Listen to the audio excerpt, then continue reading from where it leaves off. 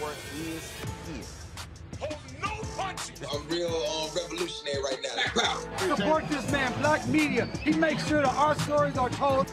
Thank you for being the voice of Black America, Roland. Stay black. I love y'all. All momentum we have now, we have to keep this going. The video looks phenomenal. See, there's a difference between Black Star Network and Black-owned media and something like CNN. You can't be Black-owned media and be scared. It's time to be smart. Bring your eyeballs home.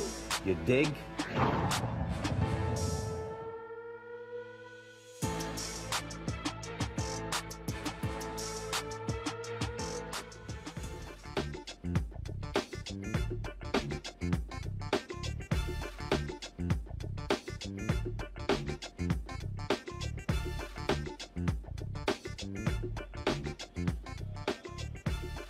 Today is Wednesday, May 18th, 2022. Roland Martin Unfiltered broadcasting live from Cedar Hill, Texas, where later I will be moderating a town hall with Jasmine Crockett, state representative who is seeking to become the next member of Congress. We will be, there'll be, of course, in a couple of hours after our show. But coming up next on the Black Star Network, we continue to cover the tragic white domestic terror attack in Buffalo.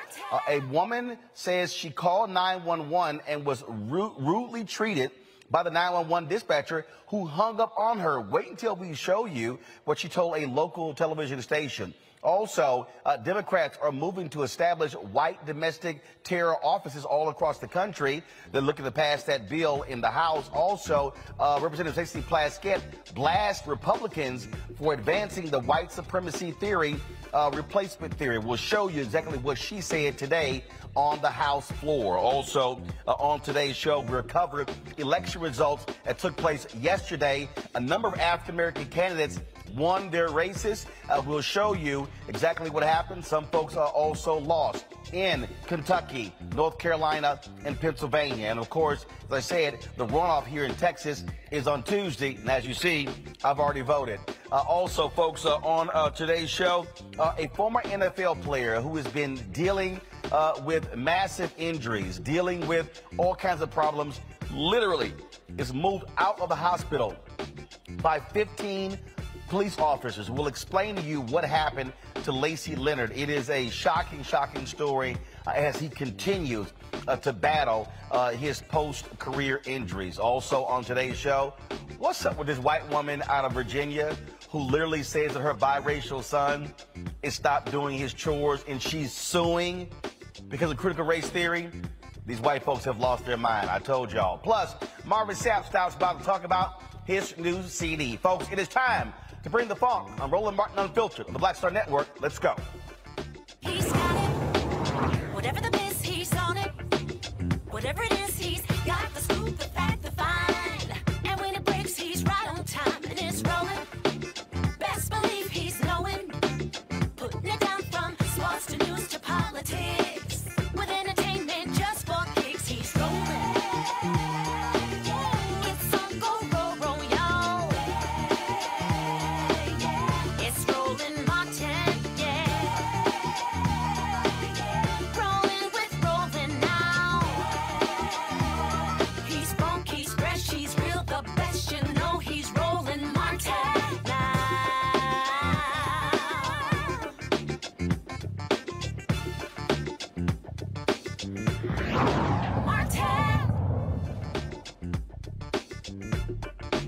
Live at...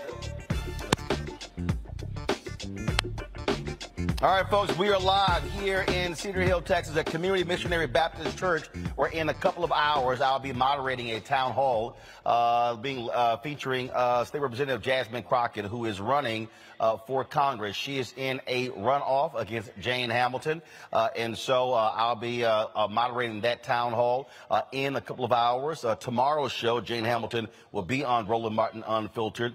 As you see, yes, I did vote today. My parents, they actually worked the polls. I was there. You have runoff races taking place in the Democratic and Republican primary. The election is on Tuesday. Early voting ends on Friday. And so we are still in the midst of primary season. And, of course, we're also looking at what is taking place across the country, a number of primary races. We'll get to that in a second. But first, we want to talk about Buffalo, the continuing fallout over the mass shooting, the white domestic terror attack, which took place in Buffalo on Saturday. 10 people gunned down in a Tops grocery store. Folks, but one of the most disturbing things took place when a woman called 911 and was treated rudely, and they hung up on her. She called into a local television station to describe what took place in the store and how she was treated. Here is that particular exchange. What you saw this afternoon? I didn't really see much at all. I just heard the gunshots and just dropped down to the ground and just waited for him to stop.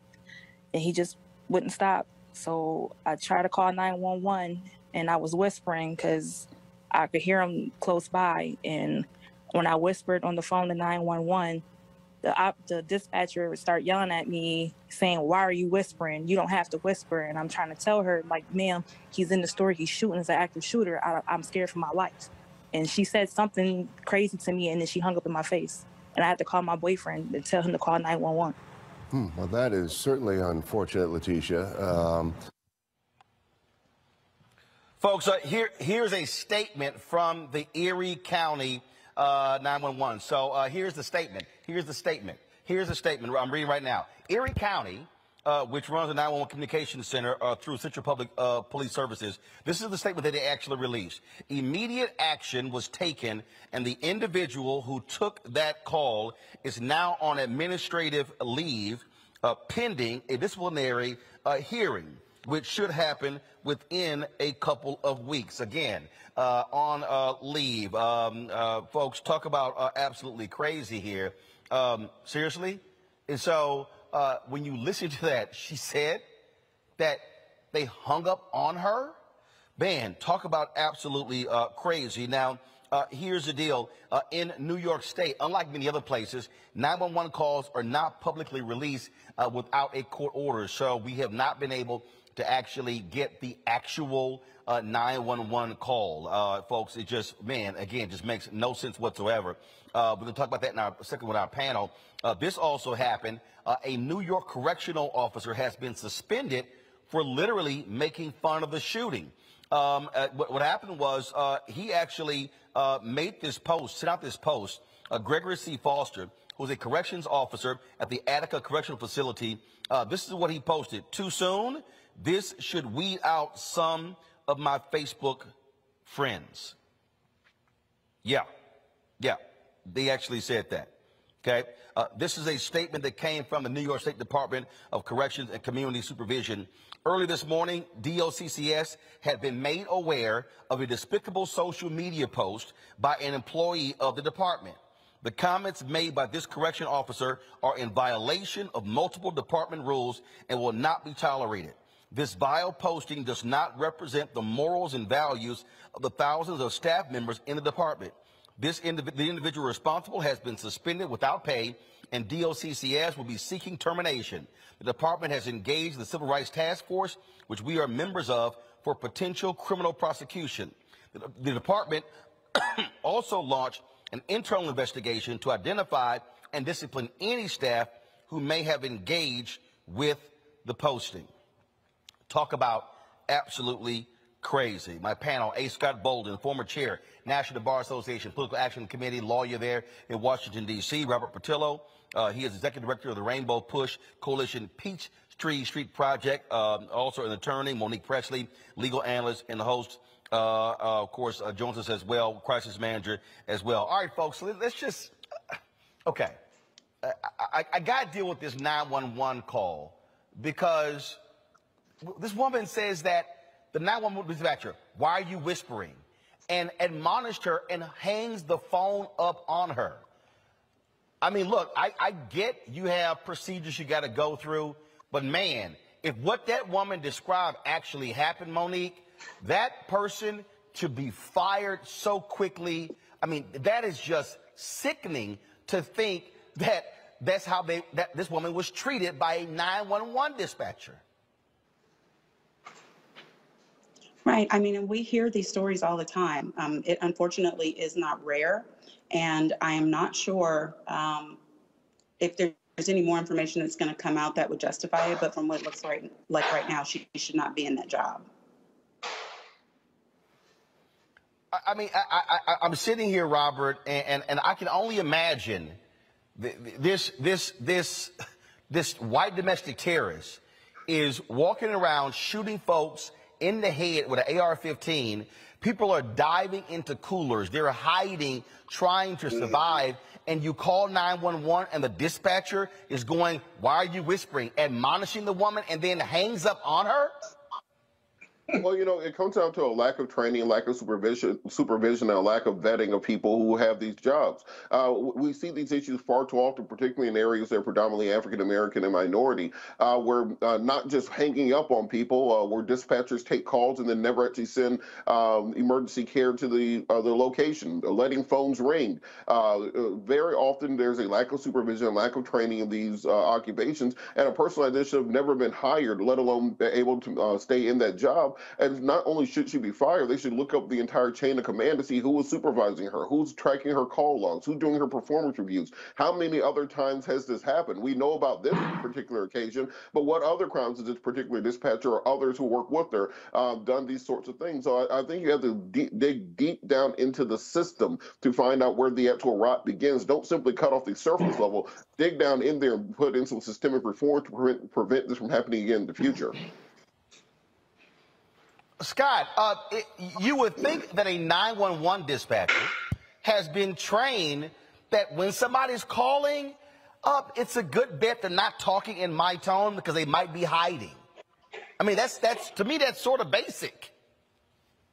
Yeah, you know, 911 support is not a job where you can have a bad day. Pilots can't have bad days. Police officers, to be honest with you, can't have bad days. And she's whispering because there's the shooter, but she could have been whispering because a burglar was in her house. And the 911 caller, remember the young kid who was 11 years old in the park playing? She's whispering. She's whispering, but again, I'm trying to demonstrate how important these calls that come in at 911 are important.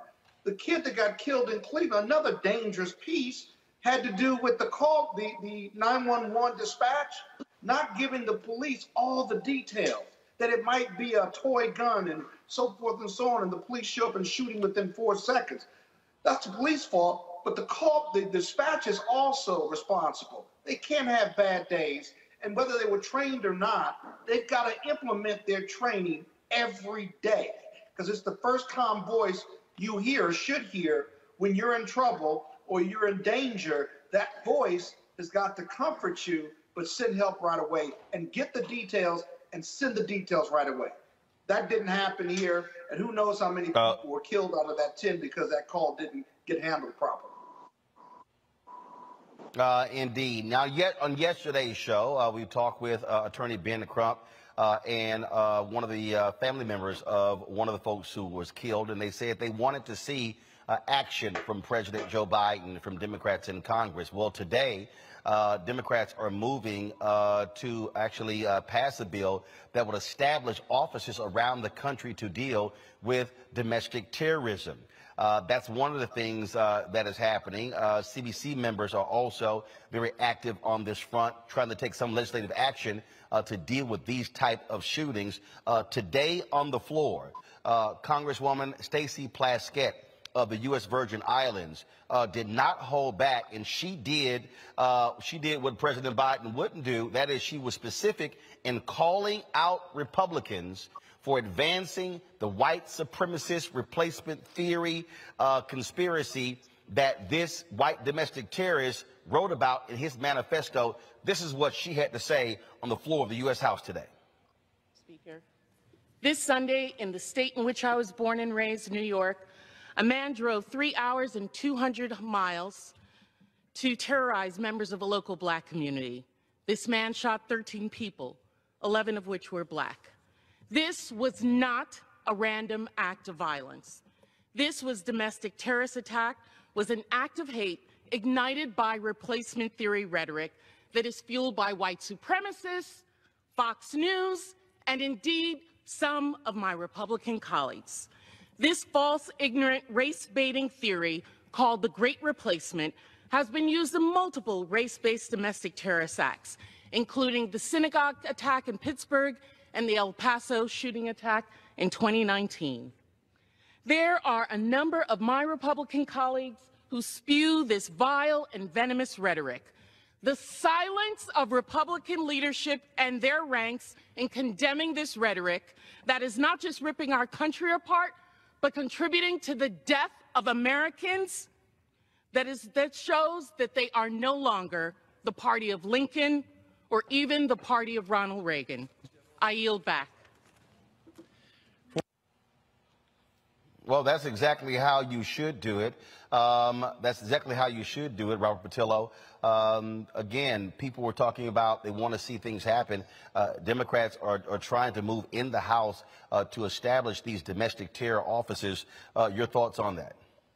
Well, I think we have to dive a little bit deeper into great replacement theory because people, for some reason, think this is a new idea. I first heard this from David Duke in 1988 when they started talking about birth rates in the white community. This was after Reagan passed amnesty in 1986. So the whole concept is that the white race is not reproducing at a sufficient rate, not just here in America, but also in Northern Europe, to replace themselves generation over generation. And because of that, they are slowly dying out as a group. This is why during the Republican convention in 2020, we kept hearing them talk about Western civilization because it goes deeper than simply America. They are fighting for what they believe to be their legacy as white people on this planet. And if you look at the numbers, in 1960, white people made up 90% of the U.S. population. In the year 2000, they made up right around 70% of the United States population. The last census, they make up 57% of the U.S. population. And originally, people thought the singularity date when white people would become no longer a majority was going to be the 2040s, and now it's projected to be about 2036 when they will drop under 50% of the United States population. So almost all Republican policy over the last 3 decades has been based upon this conceptualization of slowing down this singularity event where they will no longer be the majority. Why are they fighting so hard to repeal abortion? Well, they need white women having more babies, and they can't have them having more babies, so they're out here on birth control and having abortions. Why are they trying to build a border wall? Well, because when you're having 200,000, 300,000 immigrants coming to the country every month or so, it speaks of that pace of them being dying out in this country. Why do they fight so hard against African-American rights? Why do they do mass incarceration? Well, try to keep those population numbers down in the black community. For most of our lives, all of us on this panel, black folks have been between 13 and 15% of the population, not growing at the rate that was initially anticipated if you go back to some reports from the 1960s. So everything in Republican policy is based upon this idea. Indeed, the entire casus belli of the GOP right now is in furtherance of this great replacement theory. It is not a fringe theory. Indeed, it is central to Republican Party politics and Republican Party policy. So when we talk about rooting this out, it's not simply a question of, well, let's get these racist and white supremacists and these lunatics who go on shooting sprees and taking care of them. We have to fundamentally carve it out of the American body politic because it's caustic to everything that it touches, because it's predicated on one singular idea, which is the survival of the white race here in America. And until we realize that and understand that and see how it dictates public policy, there's no way that we can properly address it. So, of course, we should be setting up these offices of domestic terrorism, but more so, each of these shootings should be taken out of the Department of Justice and put into the hands of the Department of Homeland Security. We should be investigating Charlottesville the same way we investigate Al-Qaeda. We should be investigating Buffalo the same way we investigate ISIS, so we can find out who supplies these weapons, what chat rooms are they in, what are the commonalities, who are the deep pockets behind this, how deep does the organization go, and go in and break them down the same way we would break down a terrorist organization overseas. We have to do that right here in this country. Well, part of the problem, Scott, is when you have that, which is one of the reasons why Representative Plaskett said what she said, when you have Republicans who just refuse to even say anything about it. The folks at Raw Story actually questioned a couple of senators. One of them was Texas Senator John Cornyn. I'm here in my home state. And what was interesting is this is what he said, quote, "I think it's tragic. I don't know if you could call it a trend or not." Now, this is somebody who was on his way to a closed-door intelligence briefing. Now, keep in mind, you had the white supremacist attack that took place in El Paso, 2019, 23 killed, 23 injured. We saw what happened in Charlottesville. We saw what happened January 6th. Then we also, of course, saw what happened in Charleston, South Carolina at Mother Emanuel. We saw just what happened in Buffalo. And this is what he said. It's just a cop-out trying to blame this on. I mean, it's violence committed by either criminal people or people who are deranged. Now, this is the former Chief Justice of the Texas Supreme Court, former Attorney General, now United States Senator. He said, and if people want to put that in a pigeonhole or category, whether it's hate crime or whatever, it doesn't make it any less evil. Now, Senator Ron Johnson, Republican from Wisconsin, this is what he said. He actually had a problem with the question itself. He said, quote, I think it's awful. I think it's grotesquely divisive. Okay. What it is the media's showing themselves for who they are, which are advocates for the radical left, and they're just trying to cover up for Biden now. Oh, who is Ron Johnson? The most recent chair of the U.S. Senate's Homeland Security Committee. This is why I keep saying, Scott, that if Democrats lose the Senate, these are the people who are going to be in control of the Senate. If Democrats lose the House in November, you're going to have crazy, deranged Republicans who believe in the white supremacy view of replacement theory who are going to be in leadership in the U.S. House. That is what is at stake. Well, you're absolutely right about that, but they sound like sympathizers, and they can't see a hate crime in front of their face, and they don't want to see a hate crime in front of their face. You know, I wish I could cross-examine them on each of the cases that you just named, because what do you do when you find the racist manifestos that monitors and mimics the white supremacist manifestos, even with Trump and with those senators and even those who would support January 6th? The evidence is overwhelming. What do you do with a shooter in Baltimore who puts the N-word on the length of his gun? He also has written a racist manifesto similar to white supremacists and shoots 10 black people, wounds or shoots at a white person and says, oh, I'm sorry, while he continues to go on his rampage. There is so much evidence that this was race-based. There is domestic terrorism, and it's domestic terrorism for black people. Now, if they don't want to recognize that, then everything my colleague said is manifestly true, that it is all about keeping the numbers down, keeping white people in power. And while Ron Johnson and others may not be pointing guns and going on shooting rampages, they certainly sound like, when asked that question, they sound like they're conceptually sympathizing with the shooters of these race-based shootings. Why would they ever want to sound like that? It may be in their heart, but they're not pulling the trigger. That's bad. That's really bad. That ought to motivate Democrats in the White House to call them out, and not only that, but to win the races in the midterms.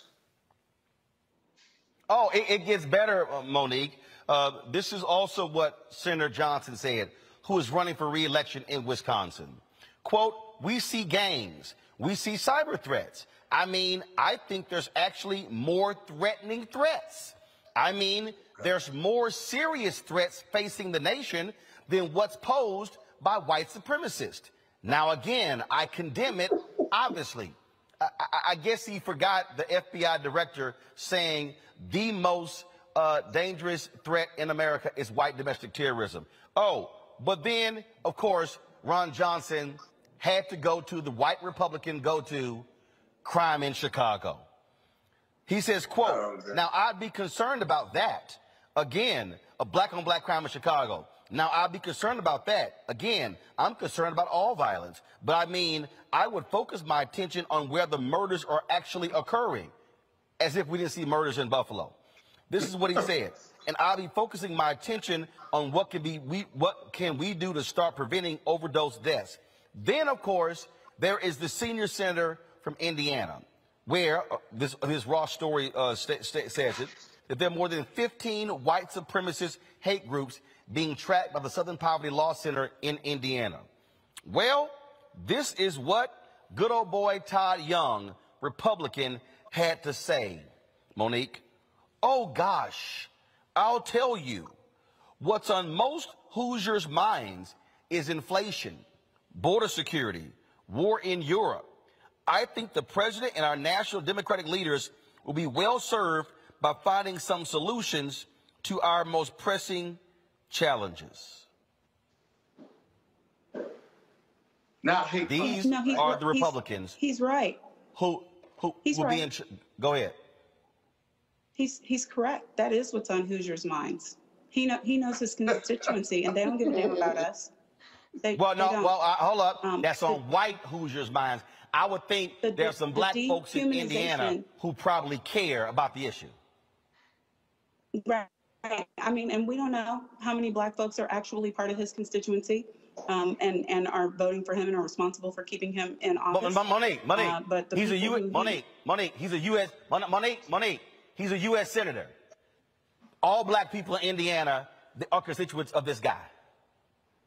Oh, now he may not care about them, but they are constituents. I'm talking about who he's serving, who he cares about, who he speaks for, who he's thinking about, and what they care about. And he spoke plainly about those issues, and they do not care about us. We are so dehumanized that when police kill us, it doesn't matter. We are so dehumanized that when the white supremacy and racism is in their faces and they cannot deny it, they'd rather compare and contrast and find issues that are more important than white supremacy. They'd rather find danger and threats that are more dangerous than what is happening to black people in the manner in which we're being targeted as citizens of this country. So when people like him tell the truth of their experience, their existence, their work, and their issues, I just believe them. I take them right where they are. He meant what he said, and he said what he meant.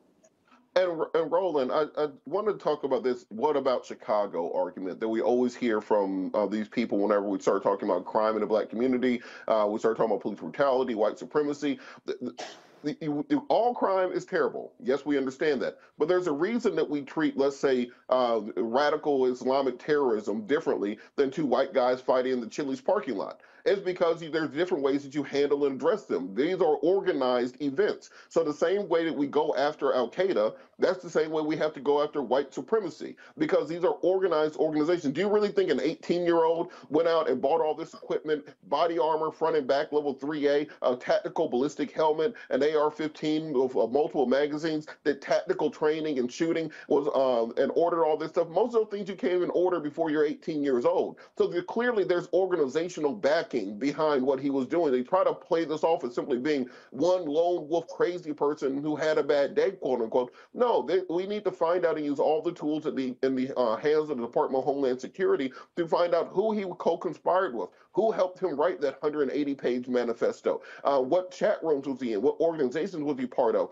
Find out where the rot begins. Don't simply take this at surface level. In the same way that we treat terrorism differently than we treat white-on-white crime, that's why we treat white supremacy and white domestic terrorism different than black-on-black crime, because the solution to both is different. Therefore, you have to treat them differently. So every time they do this whataboutism, I just simply say, well, then why exactly did we even have a war on terror? All murder is bad murder, so why should we even fight terrorism overseas when you still have white-on-white crime here at home? Until we can take care of all white-on-white crime, then we should not be addressing radical Islamic terrorism or anything else. But the fact is they're simply using a canard in order to try to distract people from the fact that they know a big chunk of their constituency agrees with that shooter, and that's why they never want to address it. Nor do they believe in racism. Well, and this is also... You sound surprised somehow. Oh, yeah. Oh, no. They don't think this exists. White people are afraid of the race question, racism, or that being the basis for anything in America, including critical race theory that they don't want taught in the school. So I'm not surprised at that. They should be better, but they've never been victimized by racism. They don't even believe in racism. They take point by point until you get a George Floyd where they have no choice but to say that was police misconduct. Well, let me remind people, in Wisconsin, Senator Ron Johnson is running for re-election. You know what you should be doing? Booting his behind out of office. All right, folks. Got to go to a break. We come back, more of today's news as we're broadcasting here from Cedar Hill, Texas, where in about 90 minutes I'll be hosting a town hall with Texas State Representative Jasmine Crockett, who is in a runoff battle to replace longtime Congresswoman Eddie Bernice Johnson here in Texas. We'll be right back. Roland Martin Unfiltered on the Black Star Network.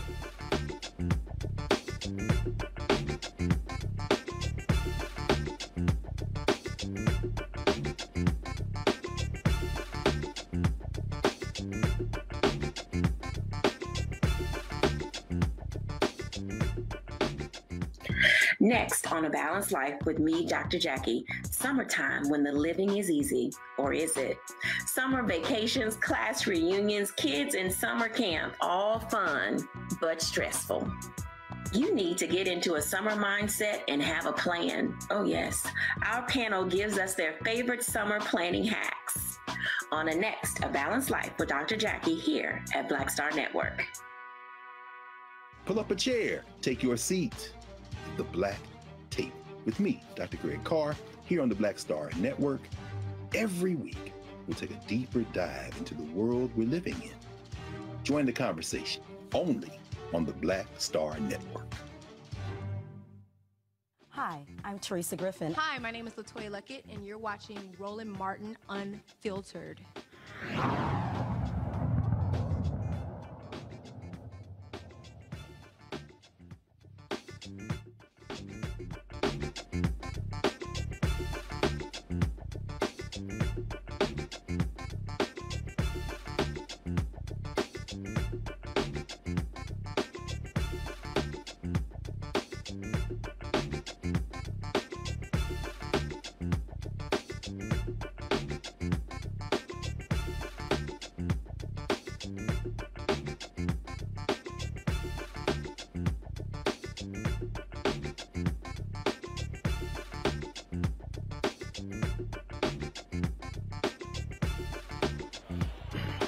All right, folks, as I said, I'm here in Texas where there are the runoff elections from the primary taking place on Tuesday. Last night across the country, there were primaries in a number of states, of course, Kentucky, North Carolina, Pennsylvania, Nebraska as well, Idaho, Oregon, all across the country.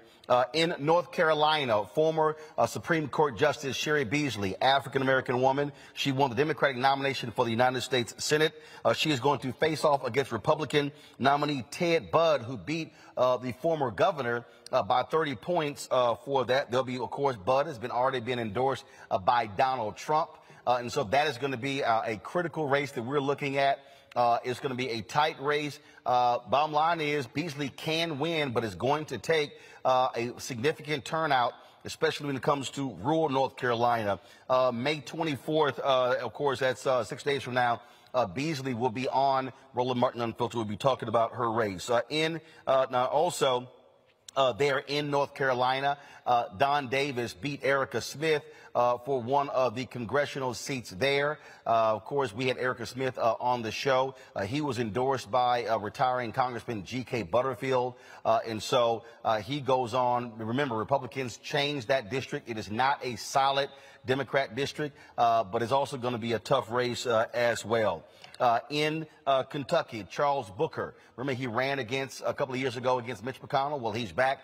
He won a Democratic nomination. He's going to be facing Senator Rand Paul in Kentucky. Here's the deal, folks. Only 20.7% of all Kentucky residents voted in the primary. Don't think Booker can't beat Paul. It's about driving the ground game. That's going to be critical in that race as well. Let's go to Pennsylvania, where Lieutenant Governor John Fetterman won the Democratic nomination over Congressman Connor Lamb and also Pennsylvania State Representative Malcolm Kenyatta. Of course, Fetterman, remember, suffered a stroke on Friday, also had a pacemaker installed as well. And so he does not know who is he going to be facing, because it is an extremely tight race on the Democratic side, where Dr. Mehmet Oz is slightly leading in that race. And so we'll see exactly what's going to happen there. But in Pennsylvania, Austin Davis won the Democratic nomination for lieutenant governor. He's a brother. He is going to be running on the ticket with Josh Shapiro, the Democratic candidate for governor, who he also endorsed Davis in early January. If successful, Davis will become the Pennsylvania's first black lieutenant governor if he won in the fall. Now, folks, y'all need to pull this photo up. I don't know why we don't have it here. There was a congressional race, the Pennsylvania 12th, and everybody was paying attention to. And that is, you had this young sister. She is a state representative. Her name is Summer Lee. And, folks, AIPAC dropped $3.3 million. There are various political action committees to stop her from winning. Well, guess what? It didn't work. It failed. Summer Lee has won that Democratic nomination by about 400 votes. She is a progressive. She was supported by Senator Bernie Sanders. And again, she worked the ground. She had a very, very strong message. In a second, we're going to play exactly her speech from last night, where she addressed her supporters, folks, to the control room. Y'all should look up. I just posted it. And again, this is an important race, because this is what folks were told. In fact, not just this race, you had a moderate Republican who was in Oregon. He got blown out by a progressive challenger. You saw in North Carolina, progressive district attorneys, they still were able to win. And in fact, Mondale Robinson is a brother who worked with, of course, Black Men Voting Initiative. He actually hit me up. He sent me a text. Just give me 1 second, y'all. Let me find it. So Mondale Robinson ran for mayor in Enfield, North Carolina, a rural town there. He was running against an incumbent. He ran as a strong progressive. This is what he tweeted me a couple of hours ago. I did it. I defeated an incumbent by 50 percentage points and got 76% of the vote. I outperformed everyone on the ballot. No candidate running for any office in North Carolina outperformed me with infield voters. He said, I'm telling the world that you can be as progressive in the rural Black South as you can anywhere, and it's a better way to turn out low propensity, sporadic voters. In some of the other states as well, we saw the exact same thing. Bottom line here, Robert, all of the folks who have been saying that, look, progressives, look, you got to run different. We have seen where folks actually are winning. Now, yeah, now you have, of course, moderates still winning. And yes, this is the primary. But the reality is this here. If you look at that race, Summer Lee is a perfect example. That sister, they put the work on the ground. They didn't sit here and bombard the airwaves with television ads. You can only buy so much TV, and folks just start tuning it out. I'm telling you, what these candidates should be doing is telling, I'm in the church, I ain't gonna cuss, but they should be telling these Democratic strategists to go to hell by always trying to put money in television. If you put money on the ground and turn people out and reach the low propensity voters who align with your values, you can beat these Republicans in November. You're absolutely right, Roland. I think that this is the problem that we've had with the DCCC, with the Democratic National Committee. They still want to be kingmakers. They still want to have the power behind the curtain. They still want to be able to tell people who the candidates are going to be. Back in 2009, I was running the Attorney General's race here in Georgia for Ken Hodges. Shout out to everybody on the campaign who's now old now. But from the Attorney General spot, we did a 159 county grassroots strategy, knocking on doors all the way down in Oglethorpe, up in Hart County, all around the places where they tell you the Democrats aren't supposed to be out knocking on doors and looking for voters. We got more votes from the Attorney General spot than the Lieutenant Governor or the Governor got during that primary. So the grassroots work works. What it takes is people willing to actually hire local strategists. Quit flying in people from D.C. and New York and L.A. to run your campaign in Lowndes County, Alabama. Get people who know the grassroots, know the ground. And this idea that progressives can't win is a pernicious lie that's been created by the kingmakers in the party politics. President Trump blew all that up. He blew up the entire concept of having to run to the middle, of having to be this kind of neutral candidate that can appeal to both sides. We are in a tribalistic campaign season right now. You see the campaign right there in Pennsylvania, where you had 3 candidates running. One was running as being crazy, one was running being crazy as hell, and then one was running being crazy as all hell. They are not trying to get moderate votes in the middle. So when you're running as a progressive, you have to run on that agenda. They got 81 million votes in 2020. Make the promises, bring them through on the local level, and that's how you win, not by being this kind of blank canvas, white guy with brown hair smiling in a cornfield with a dog that campaigns used to be. You have to actually motivate voters and get out there, bring them to the polls, get them motivated, and tell them exactly why they need to vote for you, and you can win if you do so. You know, this is the thing that as I'm looking at here, Monique, again, here we are 6 months out. And the reality in a lot of these campaigns, what you often see is you see this intense focus on, again, television ads and let's appeal to the independent voters. Bottom line is this here. You go after the people who you likely can get out. When I was in Kansas City last week, they were talking about how their goal is to get 40,000 people. Is to get 40,000 people focused, and that is to try to get local control of their police department. And again, that's just old school politics. It's looking at the numbers. It's studying the precincts. It's looking at where the turnout was, where's the best turnout, who are your likely voters. And it happens every year. And look, yeah, you can call me being selfish. It also means putting the money in black newspapers, in Latino newspapers, utilizing grassroots organizations. When you have these strategists who, frankly, you know what? They really don't care if they win or lose because they're going to keep getting their checks. Bottom line is this here. You've got to put the money on the ground to turn your voters out. And I really hope some Democrats who are running are looking at what Summer Lee did and say, how did you beat back $3.3 million of AIPAC money flooding into that particular district? I mean, and I think that's why organizations like Black Voters Matter are so successful and why people who have any sense are supporting them and supporting their endeavors as they're running these campaigns. Those of us who have been around campaigns for a long time, like Robert, like me, like Scott, we know that the ground game really is the only game. And so while there is, as Latasha Brown always says, you can't out-organize voter suppression, there are still methods and mechanisms that you can use to win in a fair fight. And that's what we saw happen. Yeah. Yeah, you know, Roland. Again, as I look at a lot of these races, and again, I spent a lot of time last night. I spent time last night just looking at a lot of local races, looking at DA races, looking at some state representative races, and the races where you have these strong progressive voices. They were outgunned, they were outspent, they were outraised, but they were not out-hustled. Yeah, but that's true. And it's all about the ground game. It's all about get out the vote. You know, Marion Barry used to say to me when I represented him before he passed on with the aim, we got his wings, he used to say it's called political science.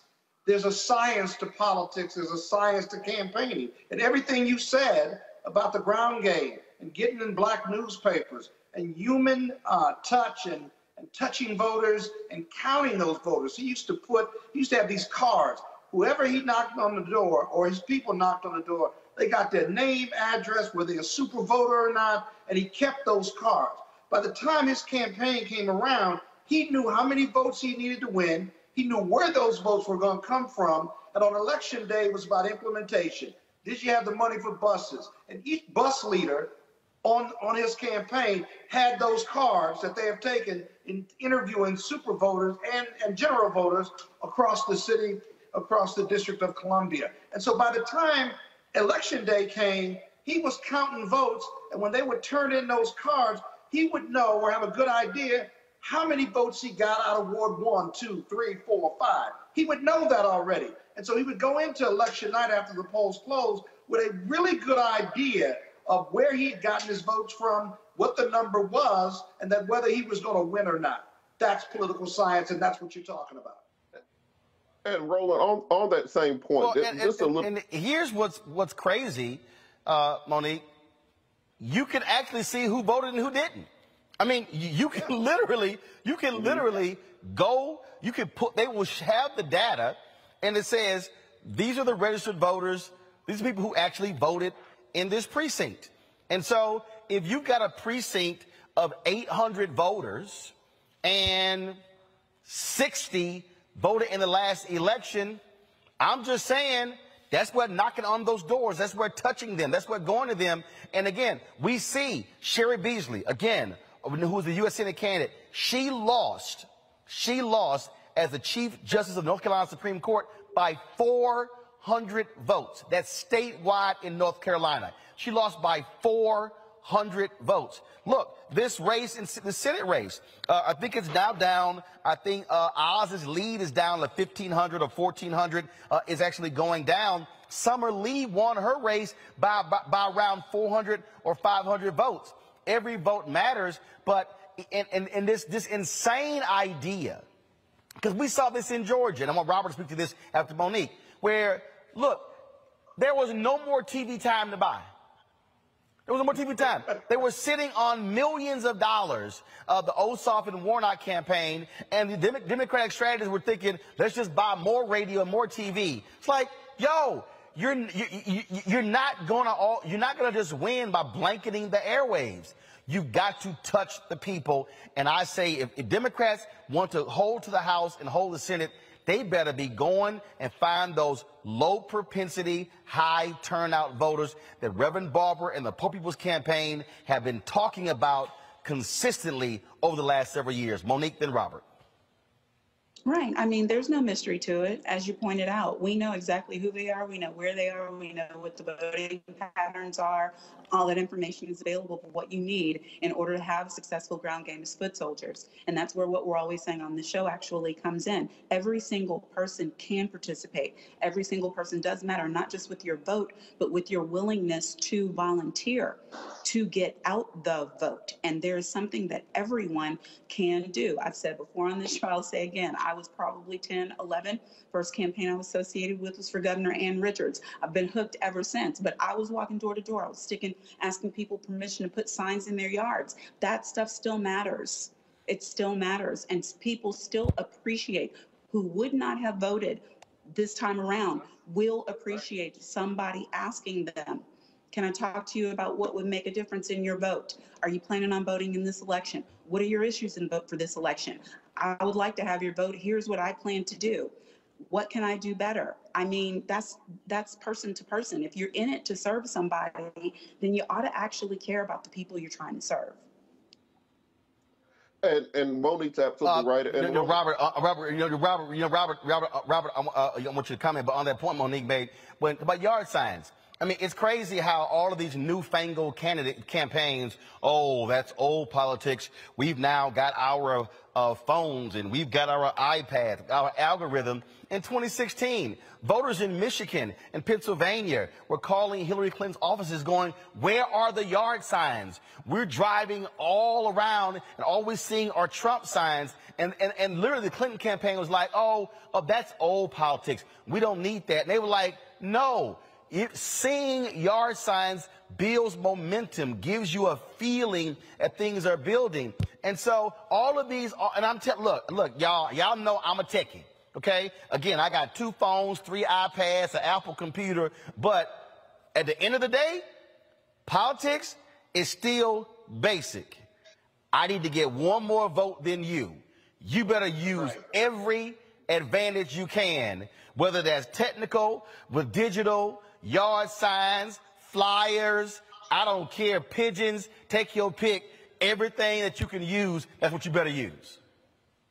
And look, Roland, a lot of this comes out of the DNC campaign school that started right after the Obama campaign. So I used to go to those DNC campaign schools, and they let the nerds take over. And just as you said, the particularly younger candidates, this is a segment I'm going to call Free Game with Attorney Robert Patillo. You cannot win a campaign on Twitter, Instagram, Facebook ads, so on and so forth. That's a part of it. That is a tool. That is not the totality of the tool. Right.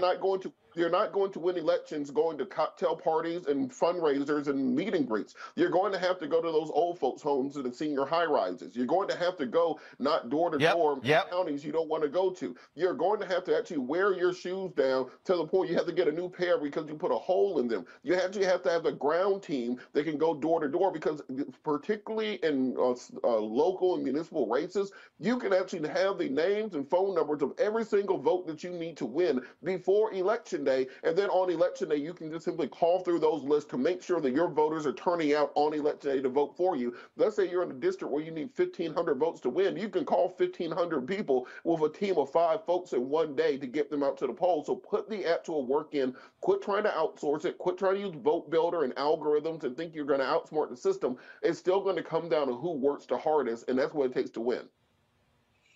And Roland, real quick. Well, Scott, Scott, one of the things that, Scott, Scott, 1 second, Scott, 1 second. One of the things that Robert just laid out there, again, about getting back to basics, when you talk about that old shoe leather, again, what Reverend Barber has consistently talked about is that there are people, low income, poor workers. They actually represent more than 90 million voters. He said if Democrats literally turned out, bumped that number by 5%, they win. But you've got to be willing to actually talk to those voters. And that's why, hey, all these Democrats, the ones who were whining and complaining, oh my God, we didn't win because defund the police. Well, there were actually some people who won in purple districts who still won because of that. In spite of that, the bottom line is this here. What are you saying to voters? And you know what? It's a whole bunch of lazy politicians who get outworked. Okay? And they're used to just doing the minimum. And so they should be studying a Cori Bush, AOC, studying Ayanna Pressley, studying these newer members to say, hey, how are you putting the new with the old? The people who whine, oh my God, I lost my position, it's likely they got outworked. Yeah, you still gotta hit the ground.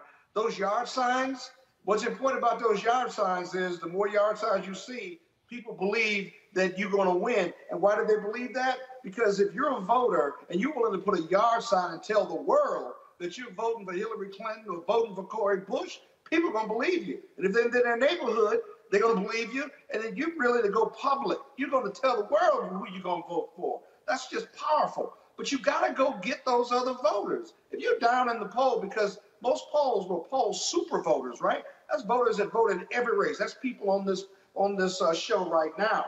But there are a lot of people who aren't touched because they can't talk about the issue. You go touch them, you listen to them, you get a commitment for their vote. This might be the first time. That 90 million Reverend Barber talking about, that might be the first time a candidate or somebody in the campaign knocked on their door, registered them to vote, and listened to what the issues are they're facing. Whether you're in rural Georgia or rural North Carolina or the suburbs of Chicago, it may be the first time because they're not super voters. You got to go get them. There's a big-ass pool of voters, as you said, that have never voted or don't vote all the time, and ain't nobody asked them to vote. Go get them. You ain't got to have 50-50 in the Senate. Just go get them. But that takes work and commitment, Roland. That takes work and commitment, boy. You got to have volunteers. You got to blanket that junk.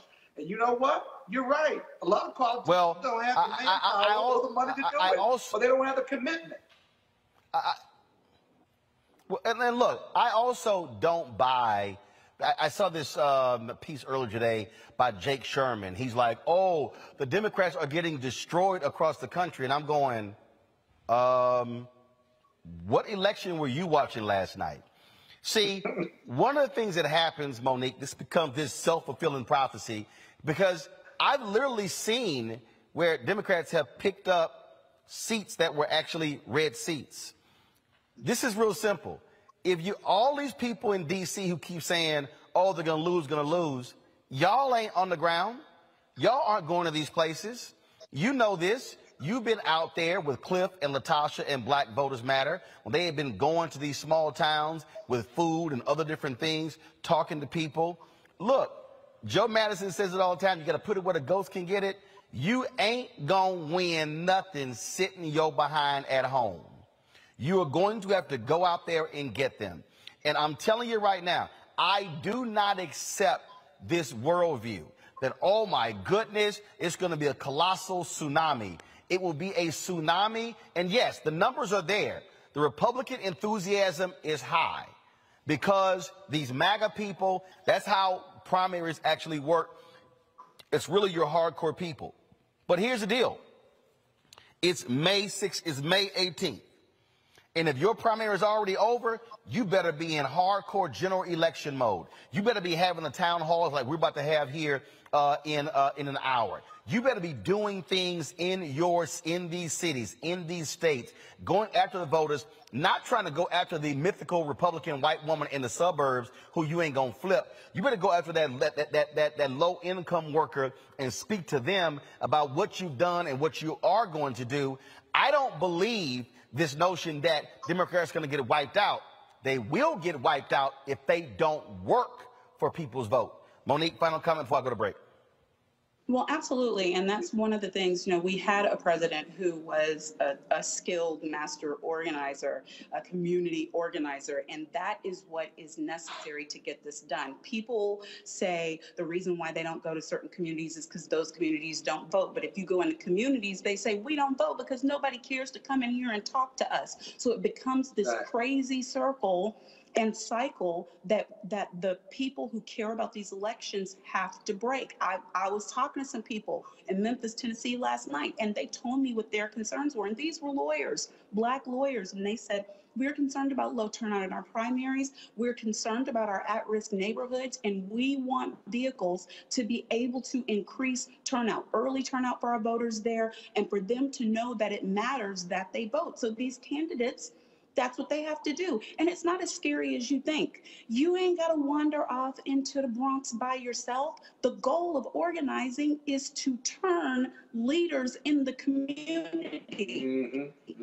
And then those leaders walk you in to that community. They go door to door with you. You have to get somebody to give you an okay in that area. When I first started going to door, I was going from 50th to 55th Street. I knew everybody by name. That's why that was my neighborhood. And that's the way that it has to keep happening. We need to get workers in our communities, and that means that somebody who's in high places has to see the necessity of the common touch.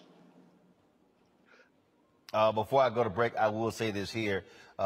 President Obama was good at him getting votes. He was awful when it came to his party. Now, I mean, I understand your point. Well, that wasn't the job. I was talking about Roland, being skilled organizers. No, actually, it was the job, but his DNC was awful. But Roland, his DNC was awful.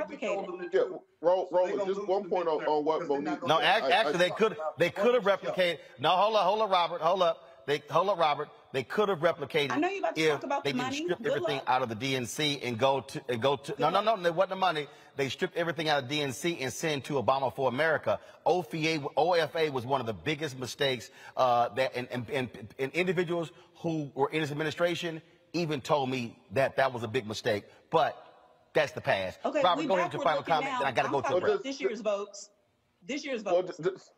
I got you, but no. You referenced the past. I had to go ahead and go there. Robert, go ahead. Look, just Robert, go ahead. Piggybacking on what Monique said, I tell this to people who ask me about running for office all the time, and they say, well, what about going to XYZ neighborhood, XYZ community? It's dangerous. If you're scared to go into a neighborhood, how the hell are you going to represent those people? So maybe you shouldn't be running if you're scared to go to certain parts of your district or you're not welcome there. So if you can't go talk to those people, you can't represent them. Maybe you should find another hobby to get into. Politics ain't to be cute. It's not Hollywood for ugly people. It's for servants, not for people who want to just be on TV. All right. Hey, folks, got to go to a break. We come back. We're going to talk with Lacey Leonard.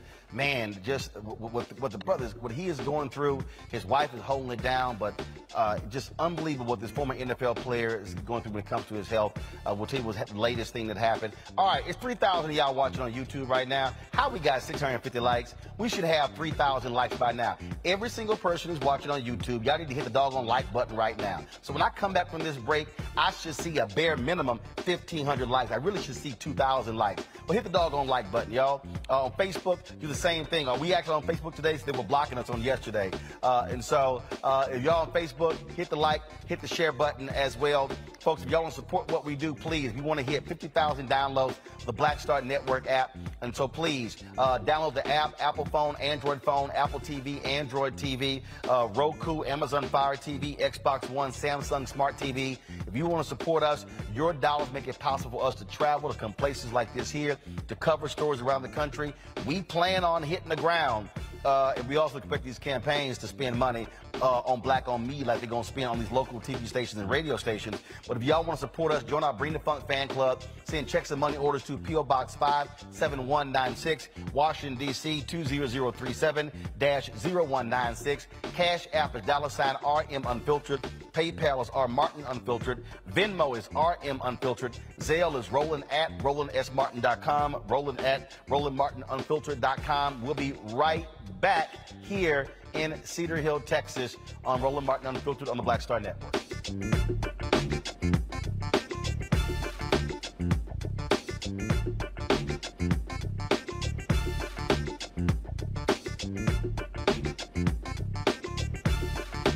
We welcome you to the launch of the Mass Poor People's Low Wage Assembly and Moral March on Washington, D.C., June 18, 2022. We are a new, unsettling force, and we are powerful. New, unsettling force, and we are here. We're rising up to demonstrate the compelling power that we, poor and low-income people, have to reconstruct society from the bottom up. And we need to do it with the loudest voices possible, the biggest actions possible. Because we know that there is no scarcity in this land. The only scarcity is the moral will to do what's right. Hold on, just a little while longer. We are those with sub-minimum wage jobs who can't afford sky-high rent. People with disabilities are the fastest growing minority group. It's crazy to me that in 2021, it's still legal for workplaces to pay a sub-minimum wage to people with disabilities. There are still so much trial and tribulations that we go through as Indigenous people. We can't get a decent wage to sustain ourselves, nor can we get adequate housing. Veterans across this nation say enough is enough. We can't pat essential workers on the back on one day and then cut their health care the next day. Health is a political choice. What more do I need to do to prove that my voice is just as valuable as anyone else's? There are still forces in denial that would try to slow walk our transition to a clean economy and a just future for us all. We have an immoral system run by immoral people. But together we walk, and we walk and we fight. It's time for a change. Reconstruyamos esta gran nación. See, we are people of resilience. As we fight these interlocking injustices together. When we work together, mobilize together, and rise together, we become a voice for the voiceless, and we become an agent of change in a time where great change is needed. We need the third reconstruction to ensure that deaf people, people with disabilities, and all people can have the right to live and to thrive. We know what they are doing, but the question is, what are we going to do? Reconstruction begins when we change our mentality and say it's time for you to get your foot off of my neck.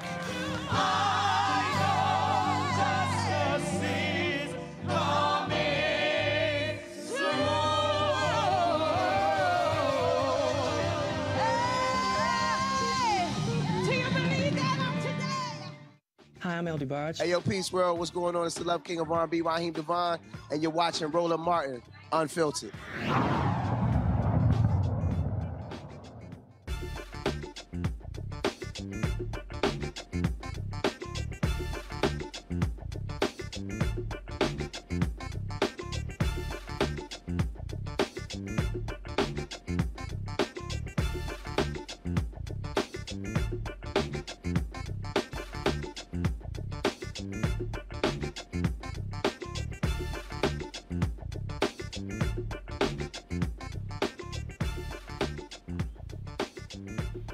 All right, folks. We've told you numerous times. The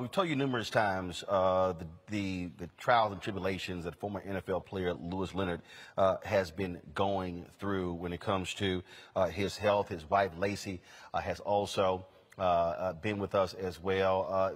They recently posted some video that was just shocking on social media on how he was treated.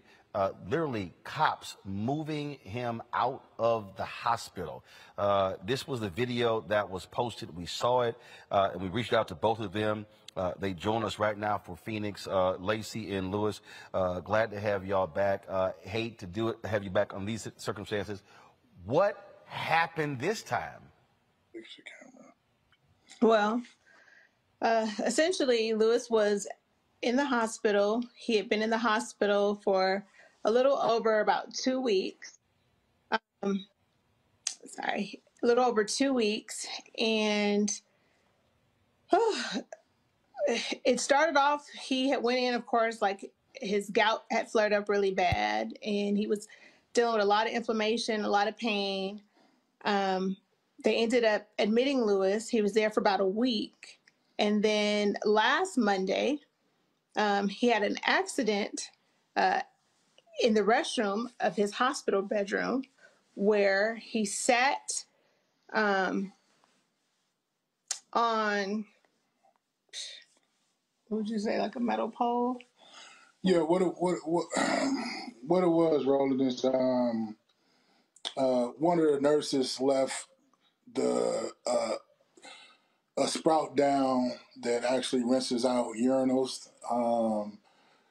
They supposed to put them up, and they actually left it down. And I went in to use the restroom and actually sat on that metal sprout. And sad to say, it was it entered my rear end, and from there. Just a lack of excessive. I mean, you could think about the pain, but I mean, I'm talking about blood everywhere, just a bad situation. And from then on, the hospital did not give me any x-rays, did not give me any imaging to kind of see what was going on. We asked for this for numerous days. So all the way in, this happened on Monday, the 9th. They kicked me out the hospital on Friday the 13th. From Monday to Friday. Wait, hold up. They threatened to kick you out of the hospital? No, they didn't threaten. They kicked me out. Got injured? They kicked me out. Wait a minute. You get injured because they screwed up. Yeah, after I got injured, and there was negligence on the nurse behalf, because the nurse supposed to pick the sprout up whenever they go to do what they got to do. They're supposed to pick it up. She failed to do that.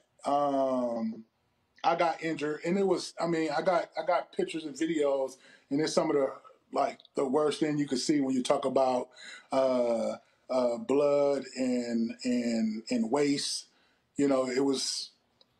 He was already a bad experience. He was already not even really mobile. He was in a walker, so he was already considered a fall risk. So he really probably shouldn't have been in there by himself trying to use the restroom anyways.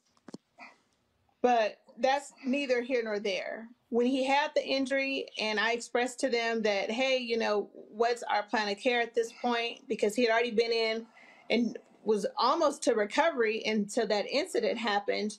Unfortunately, they're just kind of very dismissive. You know, some of the nurses in their reports, they said, oh, well, it didn't enter rectally. And I'm like, well, I'm sure he understands if something entered rectally, is there any way we can get, you know, some scans done? That never happened.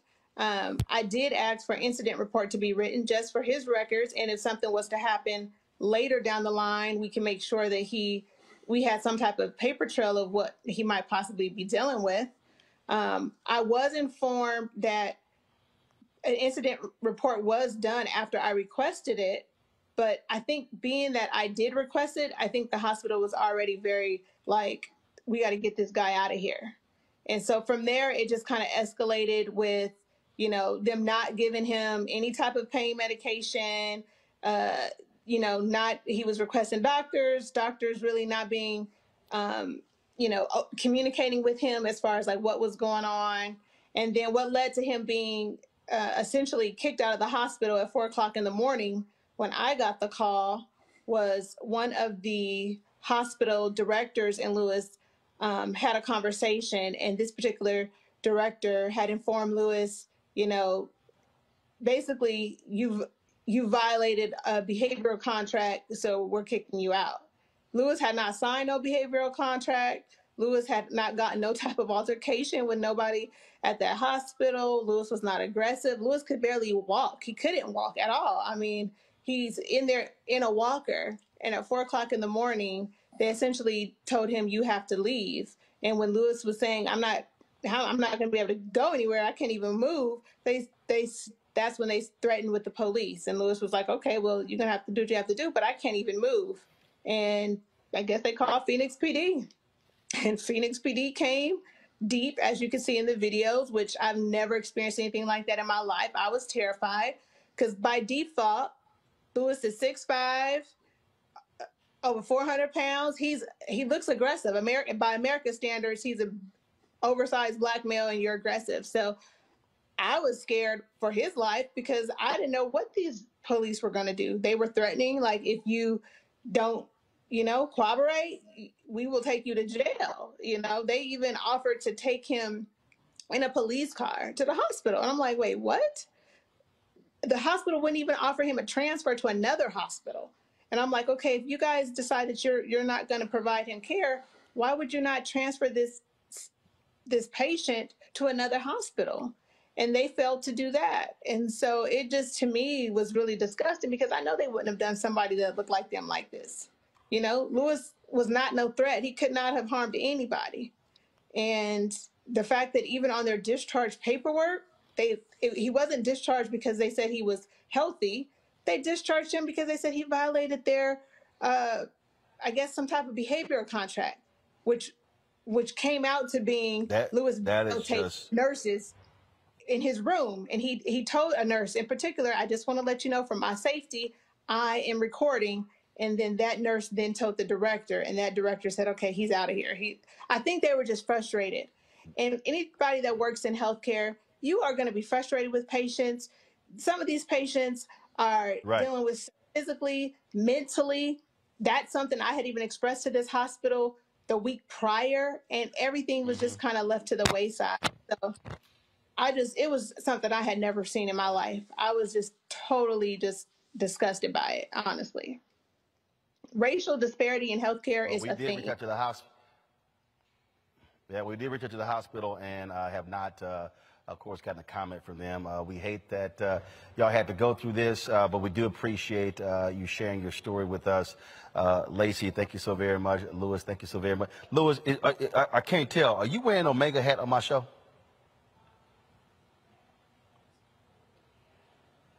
See, there you go. See, I know. See, I know. I know the serious subject. Look at the monitor. I said, "Is he wearing on my show?" Hey, I thought I told you about that last. I appreciate you, man, because you always tend to put a smile on my face. So I appreciate it. Well, we talk about some serious stuff, and so I said, you know what? I said I always got to do that. Lacey, next time if he wear that purple and gold, go ahead and just snatch that off his head.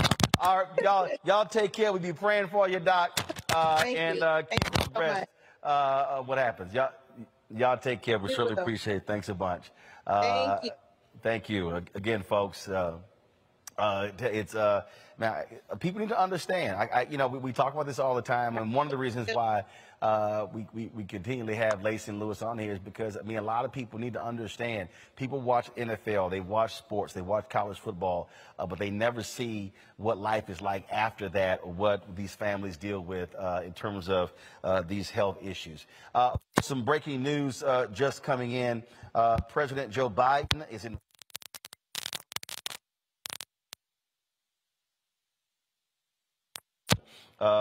They said they lost my mic. Hey, y'all still hear me?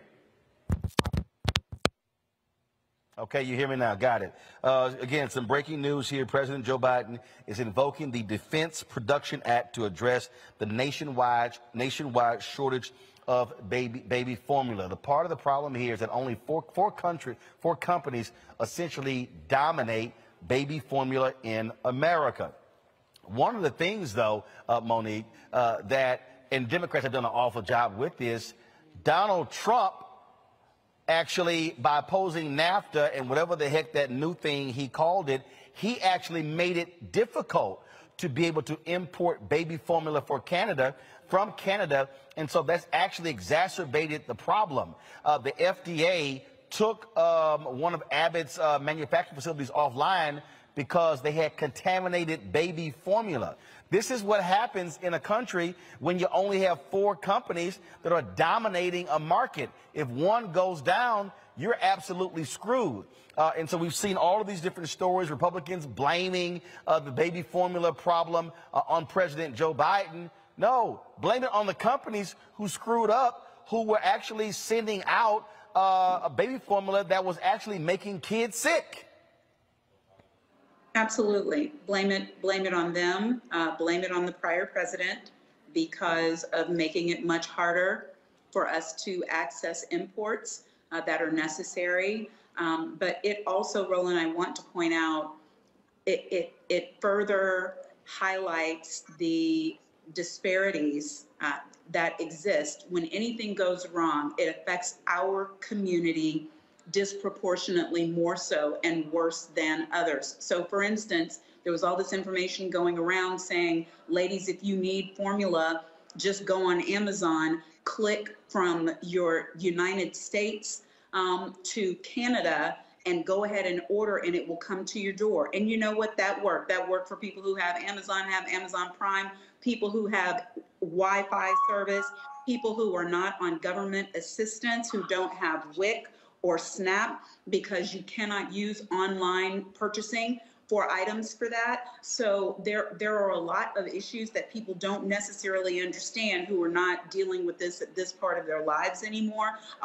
How freaked out I would have been if I had young children during a time like this. I was fortunate enough to be able to nurse mine, but then in the transition from nursing to regular milk, supplementing with some formula in the middle, and there's nothing scarier for a mom than not being able to provide proper nourishment for a baby, and to hear a crying, hungry baby, and that is something that should never happen in the United States for any child.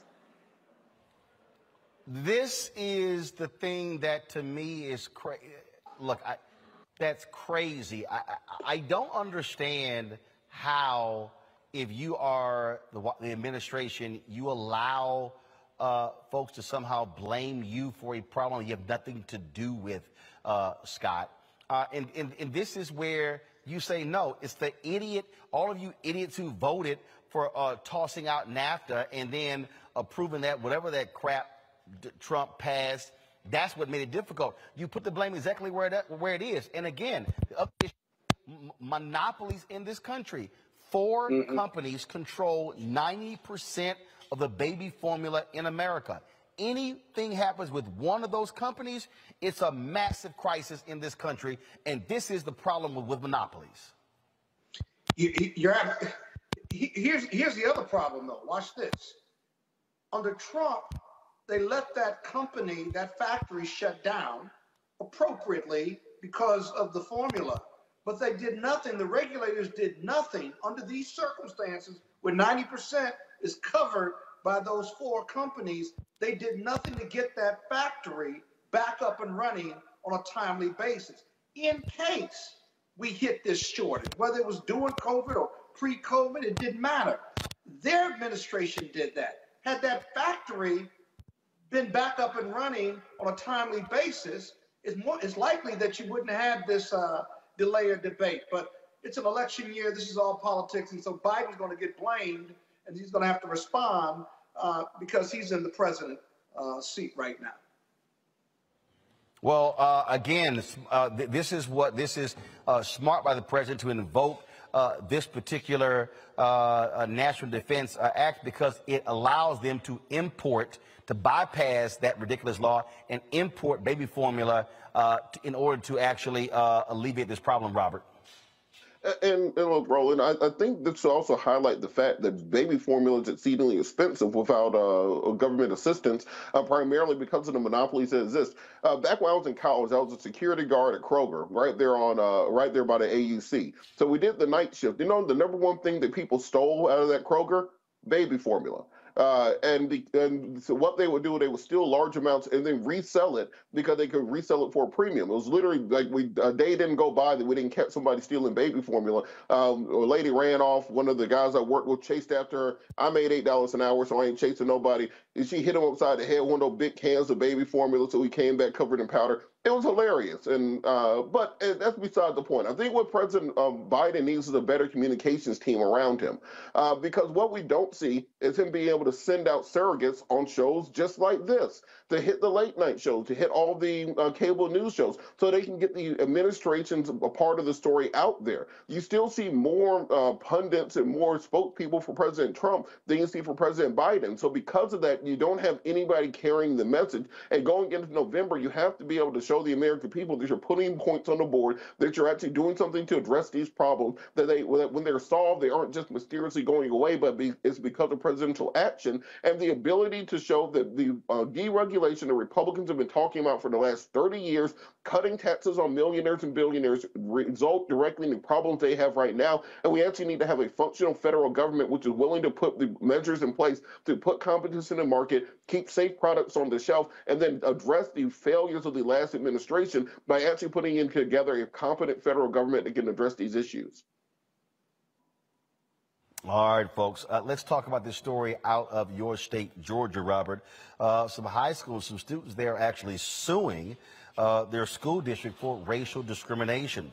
5 black students at Coosa High School got suspended for wearing Black Lives Matter T-shirts, while white students were allowed to wear Confederate paraphernalia. The black students claim the school's administration failed to act on reports of racist behavior from white students. The lawsuit is requesting the 5-day suspension be deleted from their records and that the school does more to handle racist bullying. Really, Scott? Black Lives Matter is a problem, but Confederate flags is cool. Really? It's a First Amendment issue, first of all. I've never believed it was a political statement. But in these rural counties, in Will County and Joliet, Illinois, where I grew up, in these southern counties where, you know, it's not on the national political or economic map, it happens all the time. When I was in high school in New Lenox, Illinois, one of the things I had to deal with, which is why I went to Morehouse College, was because once a week, someone would call me the N-word. These were white kids from rural America who were bussed in to go to my high school. And while I went through various stages of it, and it was a Catholic high school, they couldn't understand or deal with the racism or my rage in response to it. And it went through several forms and formats. But in the end, many of these kids, they were never really disciplined. They had a conversation, then I was called sensitive, I was told to ignore it, blah, blah, blah. All kinds of excuses were made, which simply made no sense. And so it's these rural school districts when this is happening, they don't care what the national law is or state laws are. And it sounds like this school, the administrators don't know either. But this is a really interesting lawsuit, because if they filed under the Equal Protection Clause or Equal Rights Amendment, then the regs and the activity, the facts of the case are going to be closely scrutinized by the court to see if there's really evidence of unfair and unequal treatment. If it is, you got a constitutional violation, civil rights violation, and this case, whether it's local, if you will, and it's against the administrators of the school, it's really going to be about the school district, right? And if it gets appealed, this case in and of itself, long way away, could go to the Supreme Court. It'll be interesting to watch if the school district doesn't settle. Robert, you're there in Georgia. Your thoughts?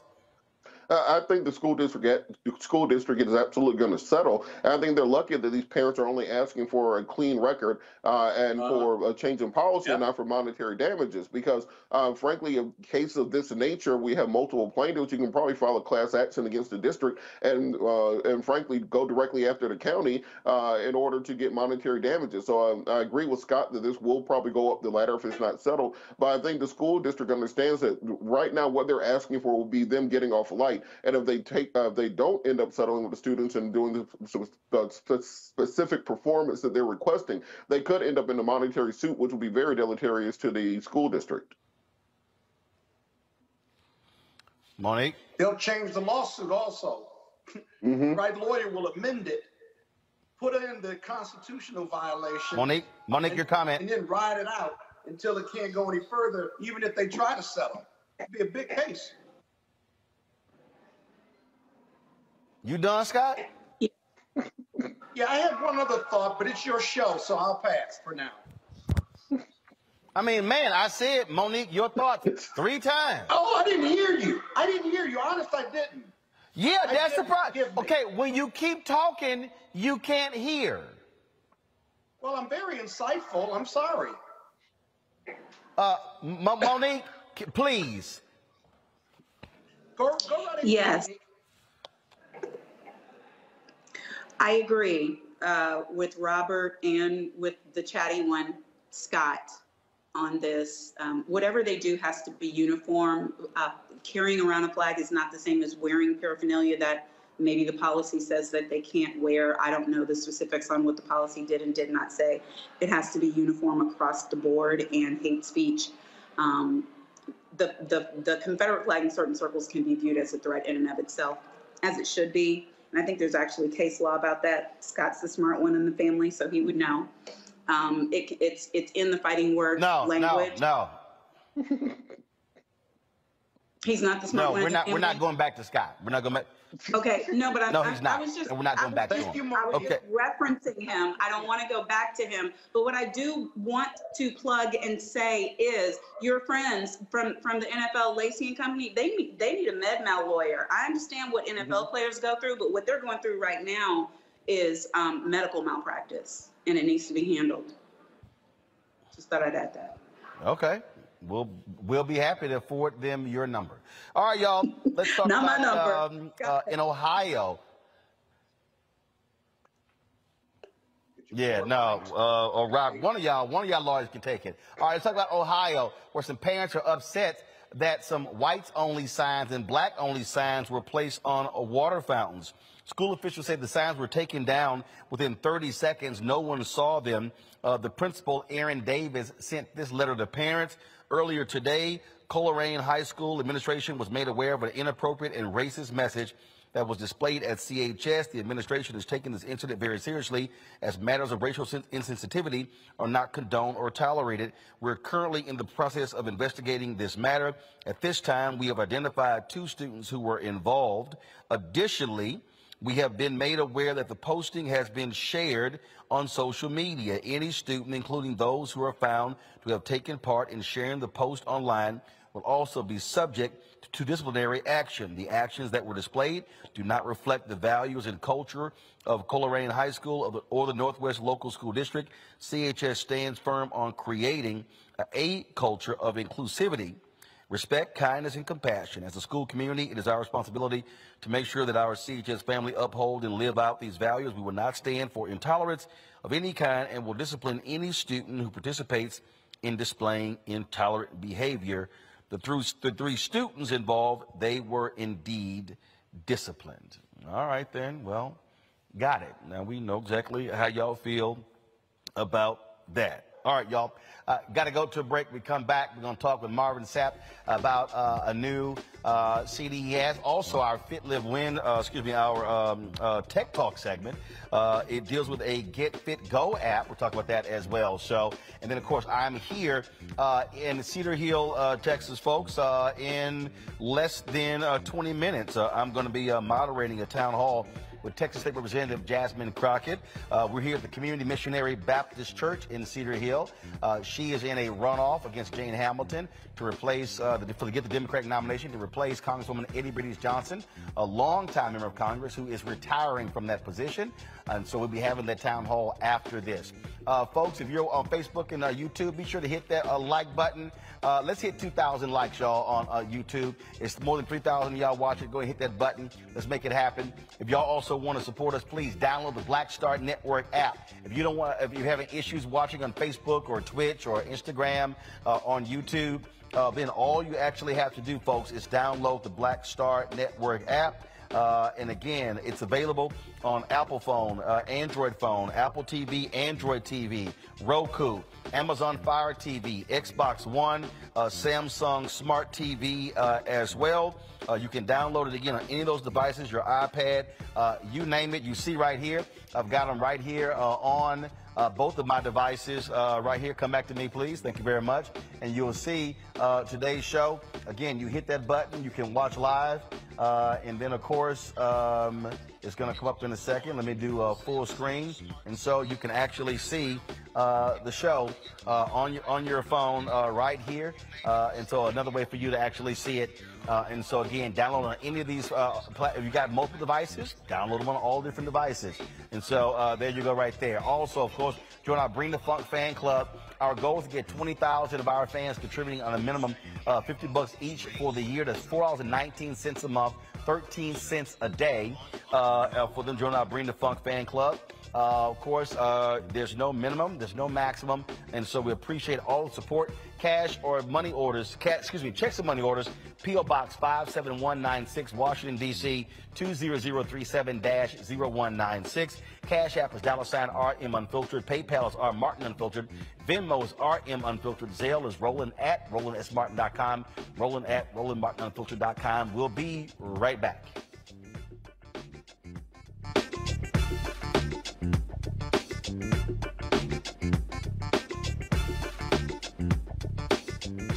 Why is it so hard to see Panther? What deal? Wow. I mean, if you go to Amazon, I think I tried. So I have a collection of That's a hard movie. They charge you $300 on Amazon. I was like, I'm not about to pay no $400 for a VHS copy.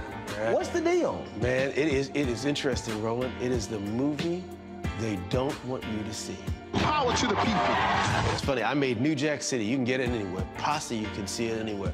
But a movie that says that it is not an accident that we medicated the black communities right around the time when they were getting militant, when you had the Panthers starting to organize, the people starting to vote and march on Washington. We let these communities get medicated. In fact, that comes up in The Godfather, where they say, as long as it stays in the black communities. So we asked the question, they tried to ask us questions. I asked them, the reporters when we did, I said, listen, why is it a 13-year-old boy in the hood can find a way to buy a gun, some liquor, or a church, or some crack, and yet you can't find them to arrest those people? You can't arrest that dealer. Why is that?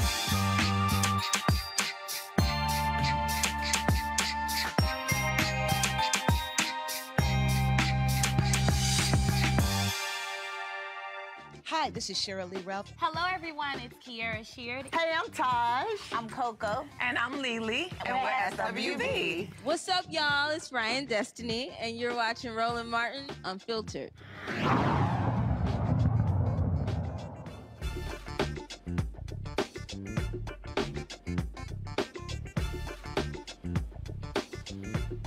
All right, folks. He is a 13-time Grammy nominee. He, of course, has released his 15th solo album. It is called Substance, and it is the first one released on his own label. Joining us right now is gospel singer, preacher, and he also belongs to that little youth group, you know. They wear little red and white colors. Scott, you should be happy. I finally invited one of your fellow Little Kappa brothers on the show because I know, you got to understand, Marvin, so many alphas doing great things that nearly every Wednesday is an alpha on here, and Scott feels so lonely. And so we had to go ahead and give him some company today by having you on. So maybe Scott is now. I'm shocked that you got him on. Go ahead on. Well, no, I don't only invite alphas. Alphas simply doing great things. Very few Kappas are. So Marvin, let's talk about incredible talent. Give him his just due. Let's do a Kappa song. Will you let us do a song for about two minutes on your show? We're gonna sing our favorite Kappa hymn. See, the only reason I ain't cussing is because I am broadcasting in a church right now. That's the only reason. A bunch of trash. That's the only reason. But let me be real clear. You keep it up, I will go walk out in the parking lot and cuss you out. Don't do it. Don't do it. Marvin, so tell us about. Don't do it. Don't do it. Don't do it. We're gonna let him pass, Marvin. Go on with your interview. Do your interview. We'll get him later. Roland, you know I love you. Go ahead and just turn Scott's microphone off. You know I love turn Scott's microphone off because he talking. Come on now. First of all, you ain't far from where I am. So are you in Fort Worth now, or you are somewhere else around the country? Well, actually, I'm home. I don't live in Fort Worth. I just passed to there, but I stay in the DFW Metroplex, and I love it, man. This is like one of the greatest decisions I could have ever made in this season of my life was to move from Grand Rapids to Texas.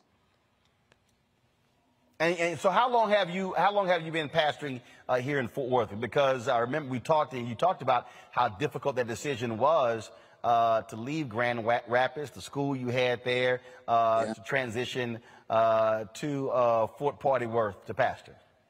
Well, I mean, let's see, it'll be 3 years in August. It'll be 3 years in August. When I first moved, which was a trip, it was great. I mean, a lot of people thought I left, to come to a mega church, and I didn't. I moved down here to pastor a church of approximately 250 people, and the church grew in 6 months from 250 to over 1,300 active, and then COVID hit, and we transitioned, we shifted, and made sure that we were able to be, seen globally via all of our social media platforms and streaming, and we grew in spite of. So, I mean, I'm grateful. I'm thankful to be here. I'm chilling at my crib and just enjoying this 90+ degree weather. Well, look, I'm happy to be home with 90-degree weather. I got sick and tired of those 50s and 60s in D.C. But I do want to pick up on that point that you just made because, again, you said you left to pastor a church of 250 people. We're living in an age where I guarantee you somebody's watching going, oh my, what was he thinking? I mean, why is he not leading a church with 4 or 5 or 6 or 10,000 members? Take us through that decision because, again, the average person would go, well, someone of his stature, I mean, that's beneath him. No, absolutely not. I mean, if you do a statistical study, you would find that, the majority of the churches in the country are only 75 members. I mean, so, and not only that, but, less than 1% of churches are over 1,000. So, just having the opportunity to, I don't know what just happened, but just having the opportunity to come down here and to start. Somebody watching you on the show decided to Skype you. Oh, it probably was Jamal Bryant. That was Monique. Monique. But I needed a change. You know, I had a great church in Grand Rapids, Michigan. And I always tell people that mega churches are actually, they're relative, depends on where you stay. And being in Grand Rapids, Michigan, having a church there that had an active membership of over 500. You know, we owned a college campus there where our charter school was, and did all of the things that we were able to do, and we're absolutely debt free. You know, that was a great situation. But you never know how bad you need change until you get there. And with all of the things that had transpired in my life, and with my kids being grown, you know, I just really began to pray and really talk to God about shifting and changing and moving someplace to start over fresh. And I had plenty of opportunities. Once I made the decision to shift, I don't know, it was like, you know, God just opened up the floodgates, and there were a multiplicity of churches that gave me calls wanting me to come and to move. And I just decided to come to Funky Town. So, you know, it has worked for me. I love it here. My kids love it here. As a matter of fact, my son just moved here maybe about 3 months ago. He works for Amazon Web Services. So, I mean, like, it's a great church. It's grown, and we're doing some great things in our community. Let's talk about your new album. You open your own label. Talk about that as opposed to signing with someone else. What is it like owning, completely controlling your content as opposed to asking someone else for permission? Well, I mean, that's everything. I mean, for 33 years, I've been in this industry. And honestly, for 33 years, I've been on a major label. I started off with the company Word Epic, and then ended up signing with Verity, which was a division of Sony, and then RCA. So my whole entire career has been nothing but being controlled. And I just said to myself, after 33 years of being in this industry and having a great base, you know, it was kind of easy for me to make that shift and that transition to wanting to be my own boss and controlling my own personal destiny, simply because of, you know, I got a good audience. So I just believe that they're going to follow me wherever I go, as long as I keep doing what is consistent musically. And that's the way I try to keep it. I try to keep it churchy and funky all at the same time. So, you know, being on this side, though, is absolutely different, because there were, when I was so accustomed to going into the studio, doing a record, turning it in, having them put together a stylist and doing all of those different things, it was easy, to be honest with you. On this side, where you control everything, you have to deal with manufacturers, you have to talk to the different companies as it pertains to Walmart, and talking to all of the different distributors of music, if they're doing a physical copy and or if they're doing digital, you know, so it's a whole nother world. Having to make sure you calculate royalty rates and things of that nature, so you know how to pay people. But honestly, it's been fun, because I'd rather be on this side and be my own boss and cut out the middleman than to be on the other side, where, you know, I was probably one of the last ones to be paid.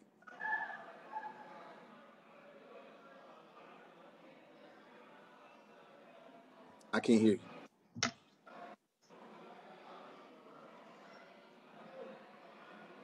I can't hear you.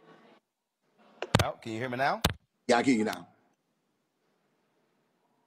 I can't hear you now. Something just happened. I can't hear you, Ro.